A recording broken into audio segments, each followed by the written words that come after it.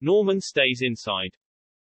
Norman got to work from home during quarantine. One day, Norman decided to get a week's worth of work done in a sitting. It was a tedious task, but he did it. But he regretted it. His house was quiet. The books he wanted to read and the shows he wanted to watch he suddenly couldn't. As to why? Well, he couldn't think of a reason. He had always wanted to do these things, but now given the time, he found himself unmotivated to do so. He wondered what he should do. He thought it would be best to follow his Saturday routine, a day to relax and indulge in guilty pleasures. But he could only do this for so long as the things he found to be guilty pleasures were no longer pleasuring but now were a dull experience like most other things in his life. He had completed all of his work on Monday morning and it was now Tuesday.